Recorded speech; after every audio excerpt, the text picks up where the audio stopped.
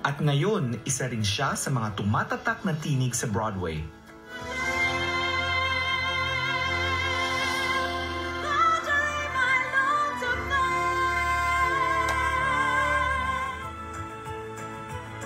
Sa opisina mismo ng batikang producer na si Cameron Mackintosh sa New York, nakausap namin si Rachelle. At ikwinento niya kung paano nga ba siya nakuha para sa role ng Gigi sa highly acclaimed production ng Miss Saigon.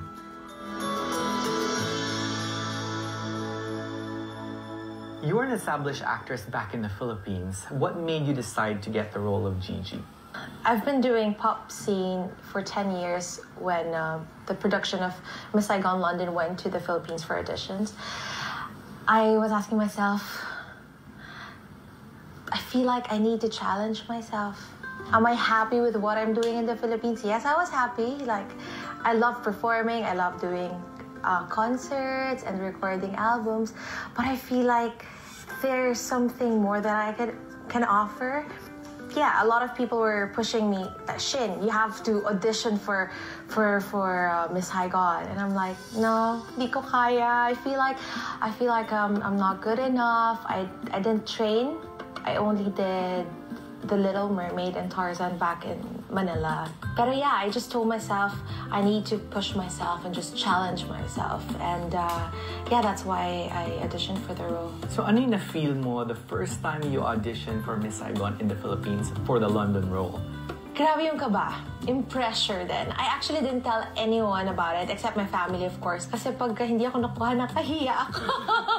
Parang pressure nga naman. But yeah, I was so nervous. I auditioned for the role of Kim, and I was literally shaking in front of the director. Para akong wala sa sarili ko, no, nung nag-audition ako. Nung nakuha mo yung role, how did it feel like when, syempre, kinakabahan ka, wala kang sinabihan? Tulala lang ako. I was in front of my laptop. Sabi ko, totoo ba to? Legit ba to? Nag-email sa akin, ano? Yeah, I was overwhelmed, and I told my mom first. Sobra kong poker face ang sabi ko, ma, nag-email yung Saigon. Kasi hindi ko alam yung pakaramdam, ano. Yeah, I just couldn't believe it. And then I told my dad about it also. When that email came, it didn't specify your role yet. They actually said, we know you auditioned for a different role, but would you be interested to play the role of Gigi? Since I think that I was 27 at that time. Tapos nakalagay doon, nakabikini nga yung role. She needs to wear it. And I was like, kaya ko ba to? Kumbaga, ang hirap mag-perform, diba? In front of like thousands of people wearing that and then singing at the same time. But then I told myself, it's not about what I'll be wearing. Even Lea Salonga mentioned that to me. She said, people won't remember what you're gonna wear. It's your performance that will matter.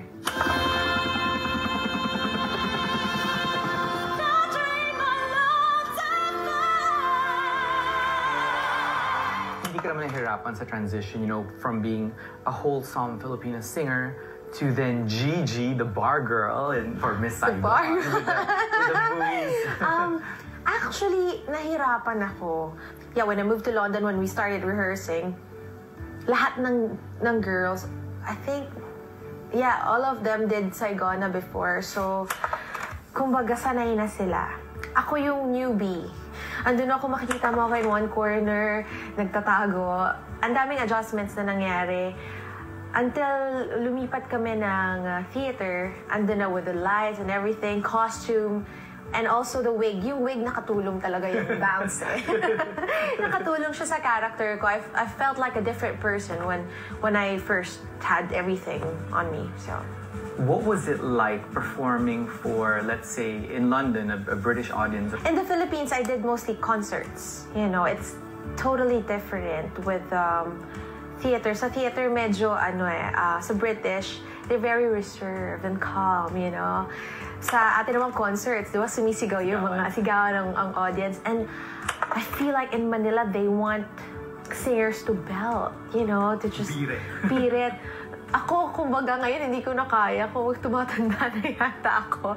With theater naman, feeling ko, ito yung niche ko at nahanap ko na yung element ko, kumbaga. From London, ano yung transition mo from there for you to be here, right here where you are in New York?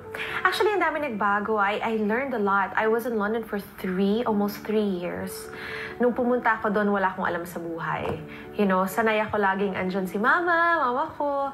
But then when I moved to London, I grew as a person and as an artist. I discovered so many things about myself.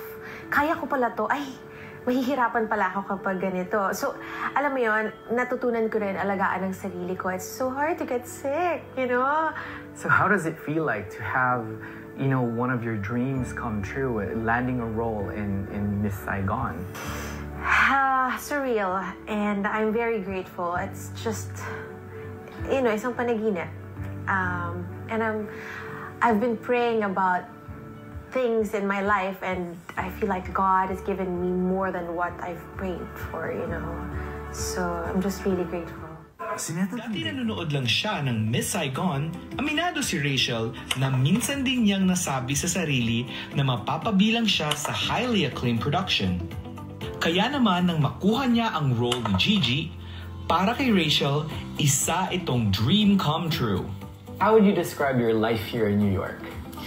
I feel like a tourist, you know, to be honest. It's fun because since I've done the show before in London for a year, ngayon alam ko na yung character ko. I know the story of the show, so it's easy for me to do it. Are there any ups and downs of living in New York City? At the moment, ups and downs. Yun nga siguro, since last week nga nagkasakit ako and I was alone. It was tough. What is a typical day like for Rachelle Ann Go here in New York? For the first 2 months, we're rehearsing every day and then show in the evening. So, ngayon lang kami, kumbaga this is my second week na medyo free na yung, I'm free during the day. What do? I go to the gym now. I have to get fit. It's really a physical show. I have to dance, and I'm not really a dancer, so I struggle every single night. So I need to keep fit.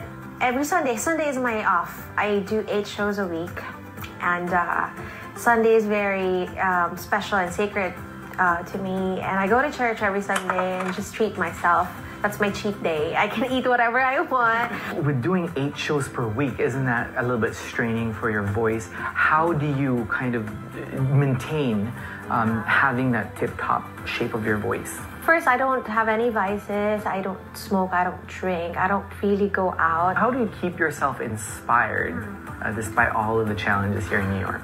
I always think back nung nangangarap pa lang ako, sumasali ako sa mga competitions, sa mga amateur competitions sa Pilipinas, sa mga barangay.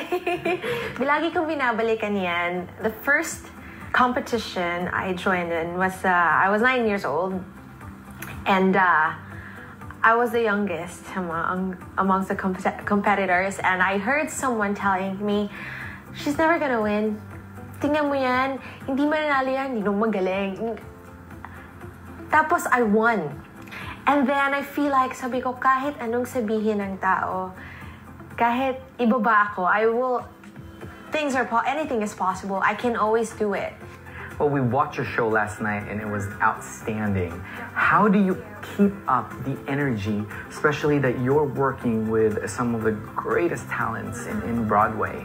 There are loads of talented people here in Broadway, and I'm so grateful that I've been given this opportunity, so I don't want to mess it up, I have to do a great job, and I feel like God has put me here for a reason and for a purpose, so I need to do my best. And you've been getting excellent reviews. Were you expecting that? No, because I only have one song, and it's like half a song pa nga. It's like 2 minutes, diba? I wasn't really expecting anything, but I was just focusing on giving my best and just sharing what I have. What can you say is your biggest challenge in playing the role Gigi? Bikini, wearing a bikini.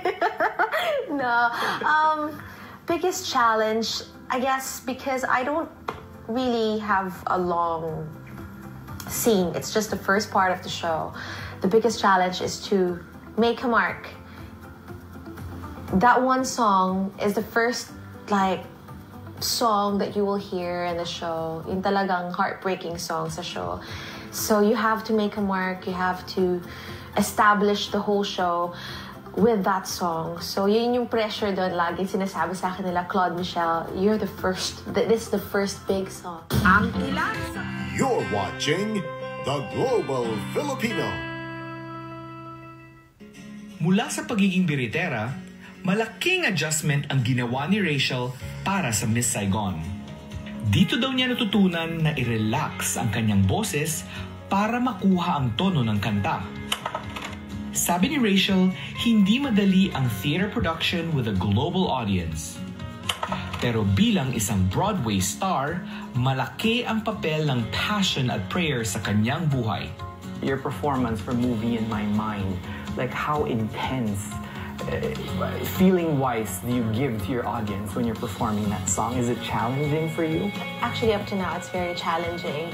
But when I first did it in London, I had a very hard time trying to understand the song. And yeah, it's just, for me, how am I gonna sing this? It's a very powerful song. I don't know how to attack it.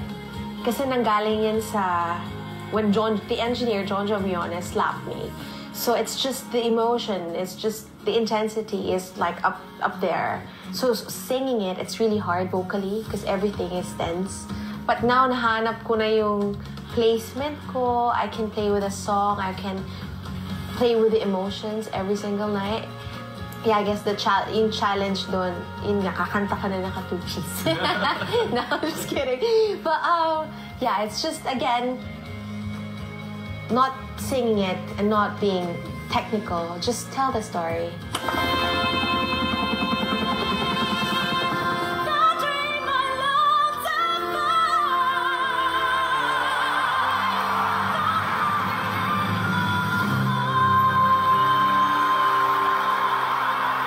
Mention mo nahanap mo yung place mo doon. So technique-wise, do you think that you've evolved from being a biritera to a Broadway star? Dati kasi birit lang ako ng birit. Hanggang sa paus na ako, diba? Magkakasakit na ako. And I didn't know that. Akala ko, maybe I was just tired, But no. Mali na pala yung placement ko every time I sing. And 8 shows a week, hindi biro yung 8 shows a week. Doon ko natutunan how to face myself, be gentle with my voice, and just be calm, and when to hit the, birit part. So now, before every performance, kinakabahan ka pa rin ba? Every single night. And I feel like it helps me. It's good. It means I care. I care doing the role. I care about the show. Any advice to the singers back in the Philippines who wants to make it here on Broadway in New York or in London? First, you gotta know your purpose. What's your goal in life? And if you really want to do it, you have to have the passion. It's tough. It's so hard to get in the business and the scene, but everything is possible. Prayers is a big part of where I am at the moment. Ngayong buwan, you're watching the Global Filipino. Para kay Rachelle, para nagbabakasyon lang siya habang nagtatrabaho. Dahil mahal niya ang pagkanta, talaga namang masaya siya at naisha-share niya ang kanyang talento. Tell us what it's like to have actually a job that you love and binabayaran ka for that. Ang sarap! Sabi ko nga kanina, diba? I feel like I'm on a holiday with allowance. Diba? I mean, it's a dream.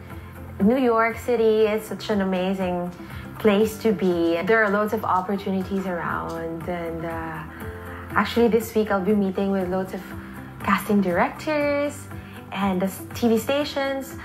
Nakakatuwa dahil I wasn't really expecting that.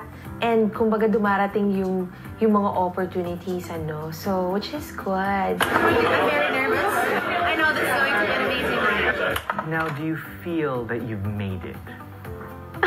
Ang haba ng hininga. I am very happy with what I have and what I am doing at the moment, and I feel like I made it, yes, but I have so many big dreams. Marami pa, but at the moment, I am very happy, and I am very grateful with what I am doing.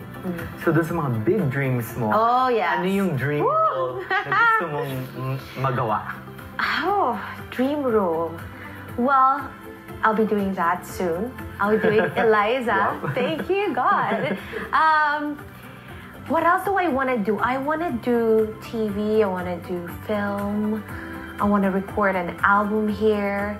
So, napakadami, But then, at the end of the day, it's not about that. It's not about being in West End, being on Broadway. It's about sharing what you have, your talent, and being the light. What in the Philippines do you miss the most? Food. Nako, adobo, kare-kare, mga yan. Yan talaga, food. Kaya natuto na rin ako magluto kasi nga, kumbaga wala si mama to cook for me. So now I know how to cook it. So every time I miss it, yun. Pinoy food talaga. How is it like working with other Filipinos in the production cast of Miss Saigon? May pagka-family ba kayo? Not just the Filipinos, pati iba't ibang lahi. And actually tomorrow nga someone's gonna bring a rice cooker. So, and a lot of John will cook adobo. I might cook gising-gising. So, it's just sharing the culture also. Maraming Pinoy na hindi lumaki sa Pinas, so hindi sila marunong mag-Tagalog. And they always ask me to talk to them in Tagalog so they learn.